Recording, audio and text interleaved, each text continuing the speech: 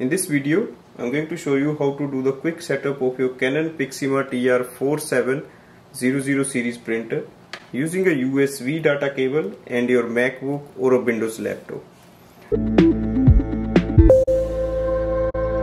So the first step is to connect printer and your MacBook. So one end goes to the MacBook USB port and other goes to your printer.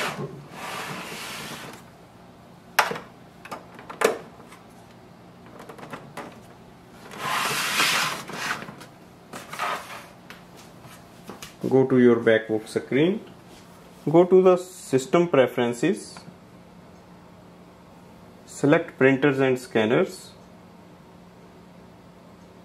click on the plus button, add printer or scanner, select Canon TR4700 series USB multifunction and add.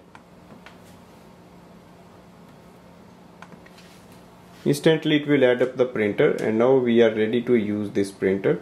For example, you can see it has the print option, scan option. For scanning, you can simply click on the open scanner, place a page on the scanner bed or the ADF tray of the printer and click on the scan icon. So this way we can do the easy and quick setup of this printer and we can start using it. Thanks for watching.